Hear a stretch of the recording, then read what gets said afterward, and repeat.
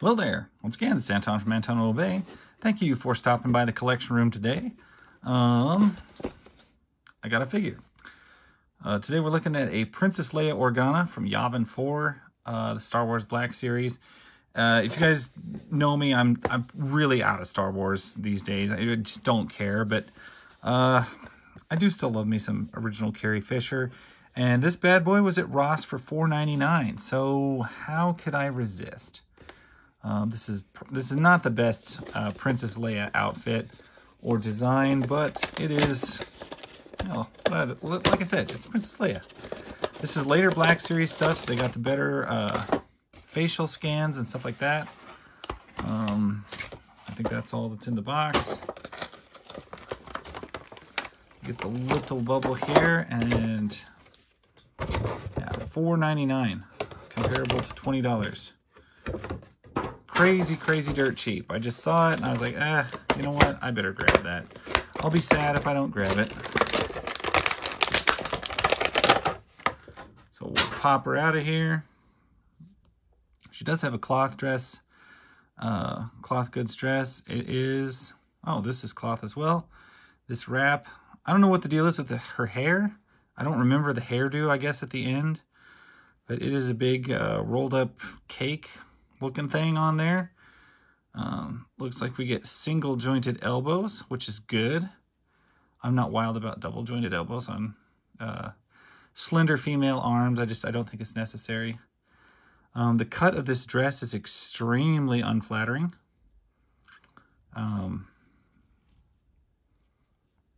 Yeah, I'm not wild about that. I don't remember how it looked in the movie, but I don't remember it looking quite that unflattering. She has a ball joint at the shoulders that rotates, so that's good. The facial scan, or whatever they did, I really like, actually. It looks very good. Very pleased with that.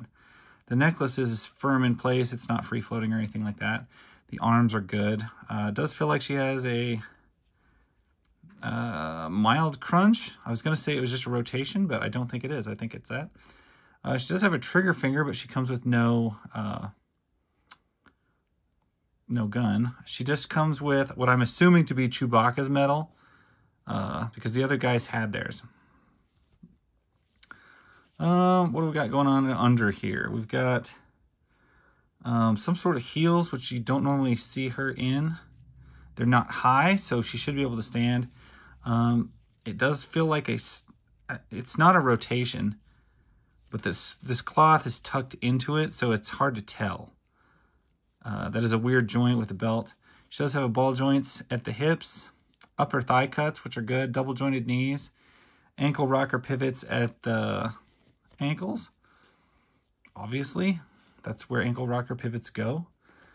It's a very slender figure and very small, like very petite. She just feels like a dinky in my hands compared to like some of the other 6-inch scale things I get. Yeah, even though she has like little heels on, they're not normally, like, figures with heels are terrible to try and stand. And she might be a little bit hard to stand, actually. I think once I find the right balance, yeah, she can stand. But yeah, any figure with heels is just more difficult to stand. You just have to distribute the weight slightly different, and it can be a real pain. But you know what? I wouldn't be excited at it for 20 bucks. I'm not excited for Star Wars anymore for 20 bucks. But for a long time fan of Carrie Fisher and Princess Leia as a character, you know what? This gal for $5, very happy with it. Even though I got rid of all my other Star Wars stuff and all my Black Series figures and everything, I did keep a couple of Princess Leias, so she can go in with my Princess Leias, and I think I'll have 3 of them, I believe. Anyway, I do like that head sculpt. Like, they captured it well, and it's not like, I don't know, it has a vintage figure look to it. It's kind of got a plasticky but like rosy look. I like that a lot. Sometimes Star Wars figures, they got kind of like, the skin was too opaque and white. Like too, I don't know, too beigeish colored, and it just didn't look right. This looks good, especially opposed with the white. And I suppose I should have her holding on to this metal. Or if it is Chewbacca, she probably just dropped it and forgot where she put it. And that's why you didn't get one. Anyway, that is my take on that. If you can pick her up for $5, I definitely recommend it. If you got to pay more than that, then you better be a pretty big fan. All right, well, that's my story. Thank you guys for watching. I'll catch you later. Bye.